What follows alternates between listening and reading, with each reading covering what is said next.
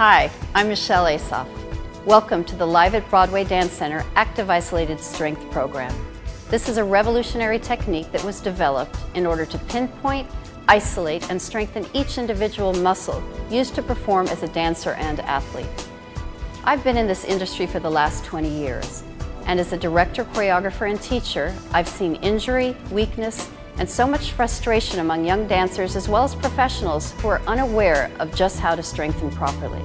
This technique will give them the tools to do so. We have Jim and Phil Wharton, the founders of this method, here with us today to help us out. So let's get started. We're going to start at the feet and work our way all the way up the body. Dancers and other athletes should strength train because in the activity they're doing in dance or another sport, they're actually using the muscles to do the activity. Generally, we think that by doing the activity, we're getting stronger. To a degree, we are, but there's a diminishing return because we're actually using the muscle to do that activity. We've got to put structural strength back in or measured resistance back into the muscle to continue to do the activity. So the first exercise we're going to do is to strengthen the arches. You want the towel all the way in front of you, and you're going to sit with the right foot at a 90-degree angle, forward in the chair. I want you to watch my foot. All I'm going to do is curl all 5 toes and try to bring that weight towards me. So using all 5 toes, as fast as I can, I'm curling my toes. Once that towel is underneath my foot, I'm just going to lift the heel and adjust the towel, either with my hand or you can do it with your other foot, and then continue bringing that weight towards you. Now, something that's very important, watch my foot from the side. When I go to arch my foot, I want you to imagine that there's a big ant that's crawling underneath it.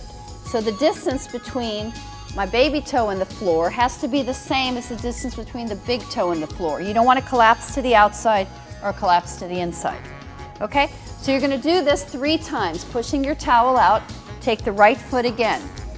If you find that you can't lift the outside of your foot, you can even use your finger and just help assist so that that foot starts to feel where it has to lift up.